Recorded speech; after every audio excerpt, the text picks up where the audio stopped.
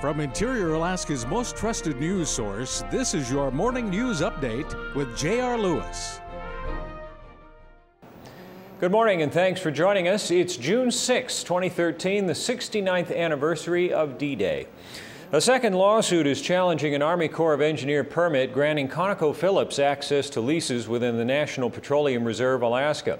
The Center for Biological Diversity has sued to block a plan approved by the Corps to connect a drilling site within the reserve to existing oil infrastructure by road and a bridge spanning the Colville River.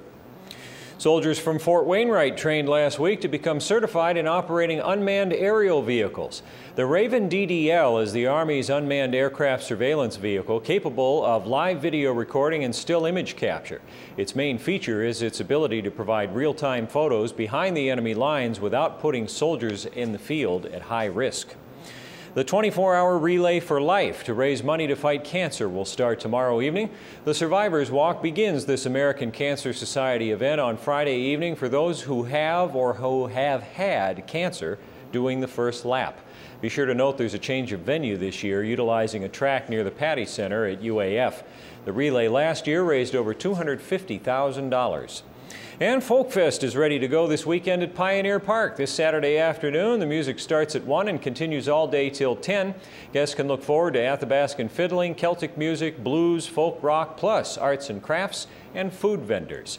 Quick look at the Fairbanks weather. The flood advisory continues for the Salcher River. Today, mostly cloudy with isolated showers, highs in the mid-60s. Tonight, mostly cloudy, isolated showers in the evening with lows in the lower to mid-40s.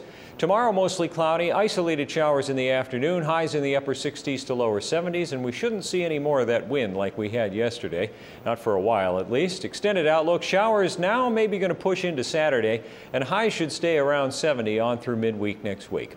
And that's all we have for right now. Thank you for joining us. The rest of the News Center team will be here tonight at 6, bringing you the Fairbanks Evening News on KTVF Channel 11. From all of us here at News Center 11, I'm J.R. Lewis. Please take CPR when you can and enjoy your day.